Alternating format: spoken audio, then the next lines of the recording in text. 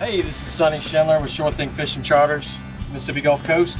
We get a lot of people asking us how to clean sheephead. They get a bum rap. I think it's mainly because people don't know how to clean them. So wanted to give you the tools and techniques of how we do it.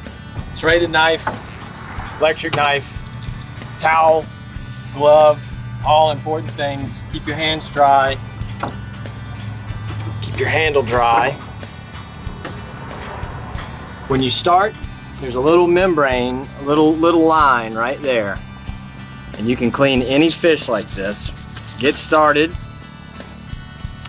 Go all the way through. Walk it down. Walk it back.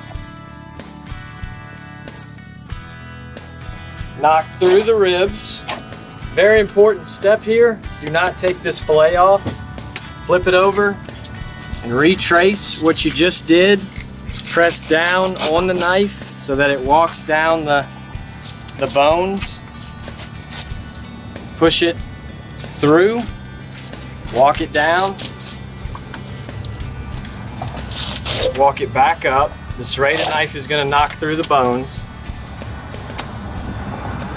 You're using your glove here. Push down on the fish. Saw through it. And that's when you take your fillets off. Bam. Bam. Nothing to it.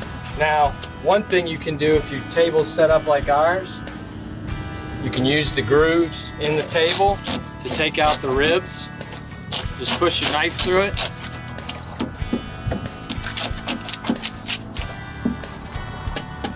You can do that.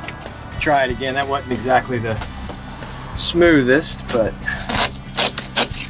just kind of walk your fillet through. And then you can take it off with the serrated, but I like to go with the electric. It just makes a prettier cut. Into the ice slush. And you can grab it with the glove, that little lip there, and then you're pulling with your glove hand and pushing with your knife hand. Nothing to it.